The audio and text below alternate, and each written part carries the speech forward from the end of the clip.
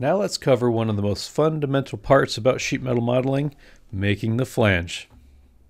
Let's talk about making flanges in Alibre. First, I'll activate a 2D sketch and create a tab. We'll choose a rectangle by center, and I'll make it a dimension of 6 by 8. We'll go 6 over here, and 8. I can also add a horizontal if I wish to fully constrain, and we'll deactivate the sketch. I'll click tab here, and there we have our tab, but we want a flange. So let's make a flange here and go through what our options are. So I click flange in the menu, and this comes up, and we'll say edge. And I can click an edge, and it automatically generates a flange for me. Immediately, I may wish to have a certain alignment with my flange. And what I've done here is, if you can see, I've created a sketch, whereas I wanted my tab to end on this line. And right now, I have this set to adjacent.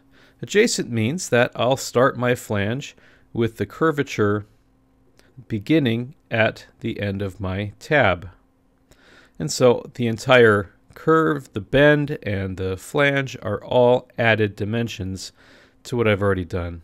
But I can also choose outside rather. And here I have my sketch, and this inside face of this flange lines up with the end of my tab. Or I can choose inside, where now on my sketch the flange is completely contained within the length of my tab that I originally specified. So we can summarize this alignment as being something that, how do we want to dimensionally handle our flange? Do we want it to be completely contained within the tab that we made originally? Do we want it completely outside of the flange that we've made originally? I tend to like thinking about it in terms of being adjacent, but you can use whichever one you need the most. Next, how long do we want this flat wall to be? And where do we want to measure that from? Well, I have one option here that is from the inside. So I can measure from this face to the top of that face is going to be a distance of 1 inch.